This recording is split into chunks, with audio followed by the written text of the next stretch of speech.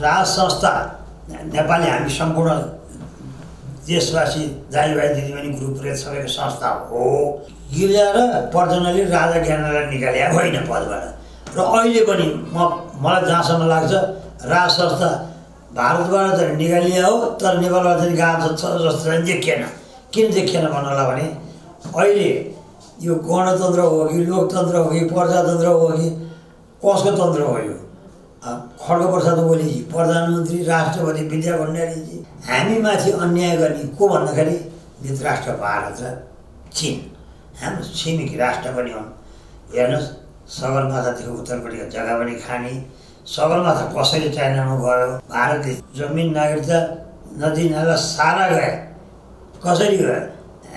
हाम्रो देशका नेता त दिल्लीको सिक्रीमा पालेका बँधुवा जानवर जस्ता छन्।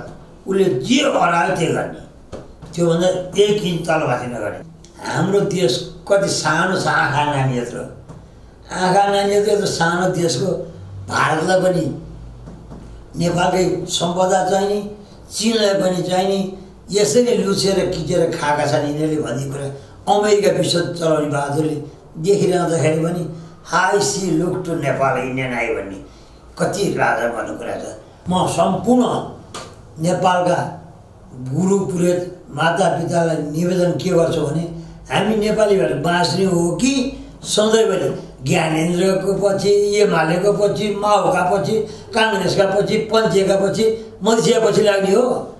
त्यसले गर्दाखेरि हामी नेपाली नेपालको पछि लाग्ने कोसिस सबैले गरियो भने नेपालीको पनि इज्जत हुन्छ। जस्तै वीर गोर्खाली भनेर विश्वमा नाम कमाउनु भएको थियो, आज उहाँहरू नेपाली सैनिकको बदनाम गराएर राजा वीरेन्द्रलाई मारियो। यो हामीले खोजी गर्नु छ। राजा वीरेन्द्र राखेको छ सार्क शिखर सम्मेलनको खोजी गरेर लागू गर्नु छ।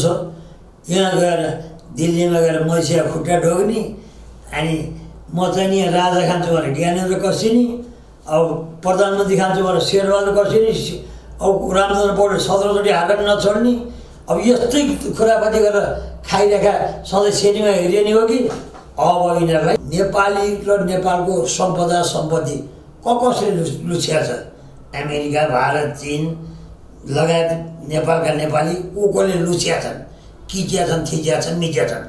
त्यो चाहिँ असुरो गरेर म सम्पूर्ण नेपाली मातापिता स्वदेश विदेशमा बस्नुभएको सबैलाई अब एकदम गहिरो तालले शीतल दिमागले सोचेर यो साँच्चै नै बौला हो कि ठिक बनिया हो कि बेठिक बनिया हो कि भनेर मूल्याङ्कन गर्ने बेला चाहिँ आइपुगेको छ। होइन सबै सधैँभरि यो बौलै हो, यो कराइरहन्छ, जलानी खाली गरिरहन्छ भन्ने हो भने मलाई केही बनाउनु पर्दैन।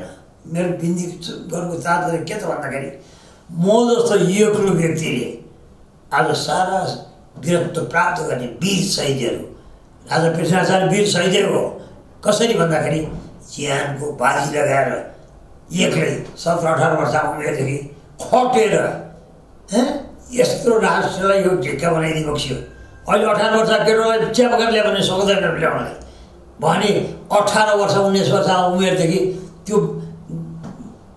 लक्का जवानले सुरु गरेको राष्ट्र एक ढिक्का भएर आज हामी फुर्ती गर्न पाएको छौँ। कुनै जिल्लामा जाँदाखेरि पासपोर्ट लाग्थ्यो, भिसा लाग्थ्यो भने अहिले हामीलाई फ्री छ। उहाँले गरिदिएको छ। यस वास्ते मैले राजा पृथ्वीनारायण शासकहरूलाई म बाँचुन्जेलसम्म गर्छु भन्ने आशा लिएको छु। र अब मैले जोन अफ द फिस राजा वीरेन्द्रले जुन राखेको छ त्यसलाई फलो गरेर हिँड्छु।